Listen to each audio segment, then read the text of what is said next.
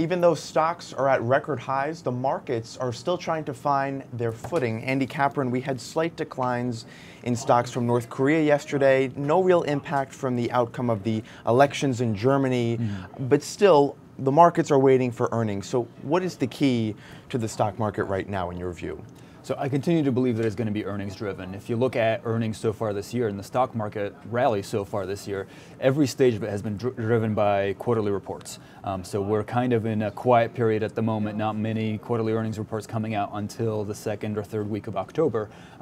So in the interim, we're going to fill that vacuum with a lot of worries. I think what kind of worries? So some of those worries have come out actually more recently. If you look at the FANGs, the highly valued, arguably expensive tech stocks that were out there, if you look at the decline yesterday in the stock market, a lot of that was driven by those FANGs.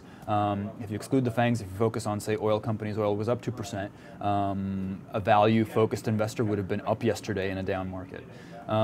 What I think is interesting about FANGs is I see a lot of echoes of the tech bubble in 1999 and 2000.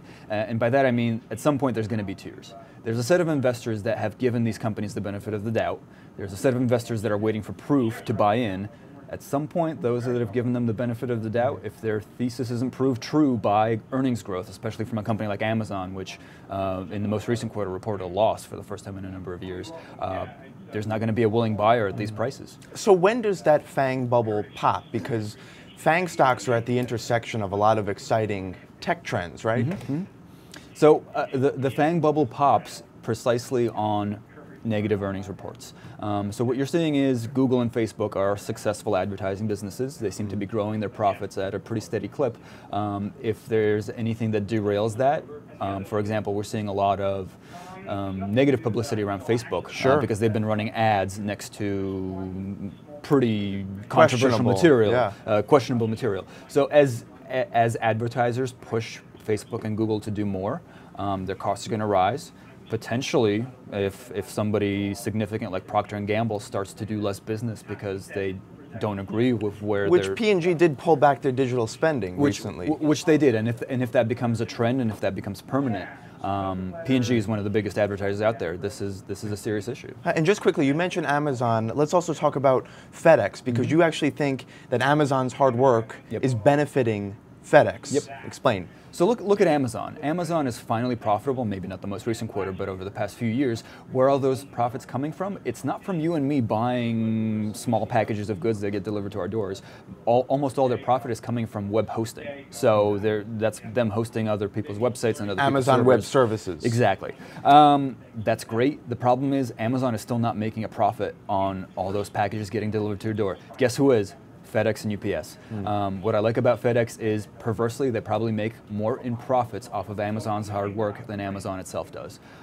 That's great news. It really is. To your point, it's e-commerce on steroids, because you're getting the profits out of e-commerce, which are so hard to find anywhere else. Well, that's actually what was said on the FedEx earnings call: e-commerce on steroids. But Jeff Bezos, he knows this. He's got his world domination plan. I can't imagine he's worried about FedEx.